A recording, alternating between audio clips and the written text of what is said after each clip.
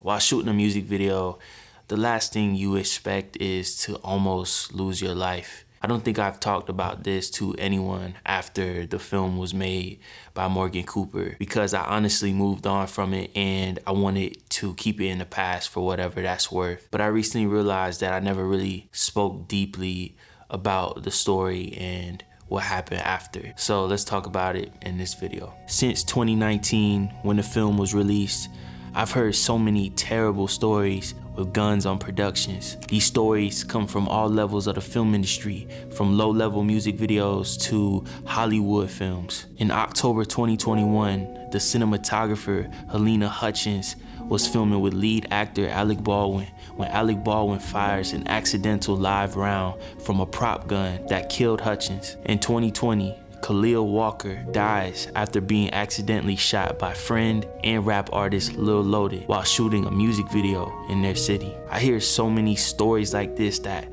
affect the film industry, but these are the ones just dealing with celebrities. Imagine the stories that don't get platformed.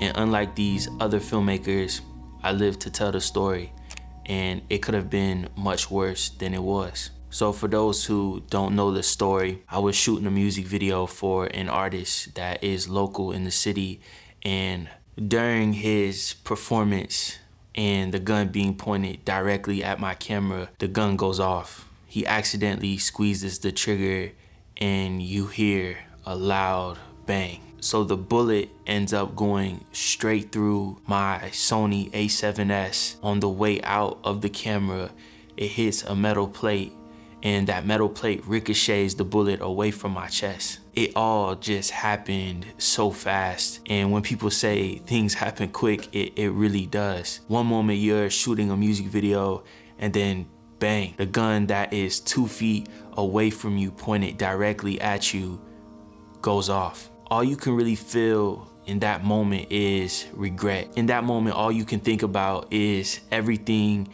and everyone who told you not to shoot with guns in your music videos. Some people think it's cool to have a gun pointed at them to show that they're fearless or they're tough, but I can tell you that all that goes out the window very fast. Today, 4 years after the incident, that one day really changed everything for me. And of course, I stopped shooting music videos with guns, but I think that day really pushed me to be more intentional about the time that I spend here on earth and how I'm investing my time into my art. 4 years after the incident, and all I can really think about right now is just how grateful I am to be able to tell my story. Those cinematographers and filmmakers and creatives that lost their life to just nonsense on set and being careless. They lost their lives doing what they thought was the right thing. And sometimes life could just be unfair like that. Shooting music videos, creating visual art, and being a cinematographer, you think that's a great path to walk, and it's a straight, narrow path, as they might say. So to lose your life in a career that many people deem safe and secure is just outside of me. Thinking about Halyna Hutchins and Khalil Walker in their last moments, what were their thoughts? That really is disheartening. Me having this dark moment in my life portrayed in a beautiful film by Morgan Cooper has really brought light to the situation, and I only can look back on it with gratitude and thankfulness that I'm here and I get another chance to create art and refocus my time and just do the best I can do. I moved on from the situation, and I feel like that's a part of my chapter 1,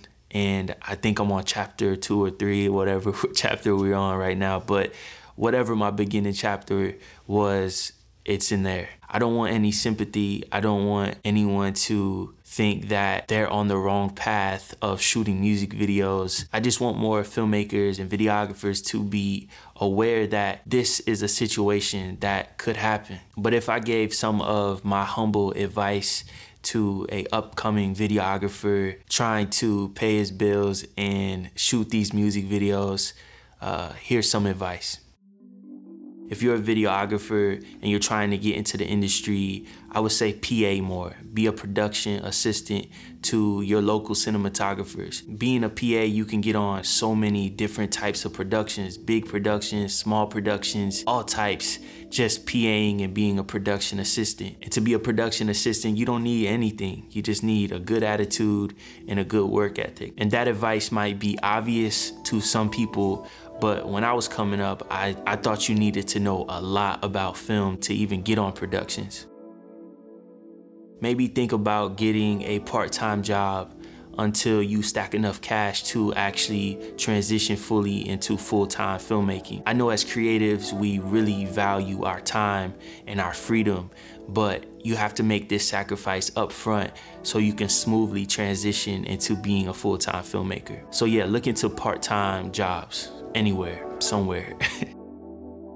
I found that making creative treatments / mood boards of a vision that you have for a song and then send that over to the artist, they love that because one, they see that you are invested into the song and artists love when you like their music. And two, most importantly, when you show them your vision, it really helps the artist think outside of the box and it opens up opportunities and just more creative direction for their songs. As you're up and coming, don't say yes to every project. Be very selective about the projects that you're taking on, and you're going to lose lower level projects up front, but take this free time and invest heavily into personal projects. What they will say is spec projects. Use this time and make projects that you see yourself getting paid for. If you want to do fashion films, do that. If you want to do narrative, do that. This will work as a huge investment for your portfolio, and then you'll start getting paid for the jobs that you actually want to shoot. So yeah, with this video, I didn't want to just tell my story. I wanted to give a little bit of a practical perspective and help you guys moving on. So I hope you guys took something away from my story and my experience. And if you guys want to watch the film, it's on Vimeo. I'll drop a link down below so you guys can watch it. I hope you guys enjoyed this video. Yeah, thank you for tuning in to this video, and carry on.